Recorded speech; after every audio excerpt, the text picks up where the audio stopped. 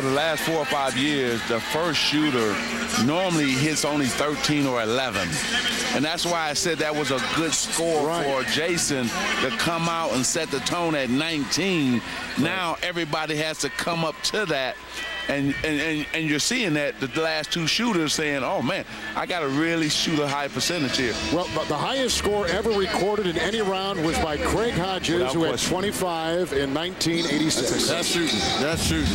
Damon Jones goes from the other angle, and he has the crazy shoot guard, too. Well, here's the one guy I've been waiting to see because he's lobbied so hard to get into this competition, saying he could win it. So I'm really curious to see how DJ's going to do.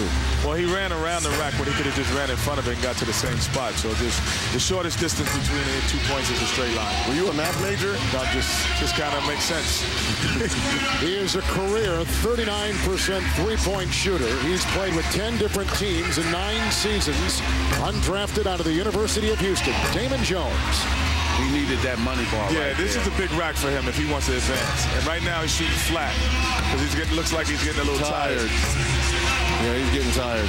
Well, it's such an unnatural shot, isn't it? I mean, in the context of playing the game. Not really, because this is kind of almost how you shoot, but you just have someone passing the ball, but you get this many shots up when you're working out. And he keeps running around the racks when you just go to the side. I told you, the shortest distance. He has 15, and he is in third. That was a rookie move, as Magic said.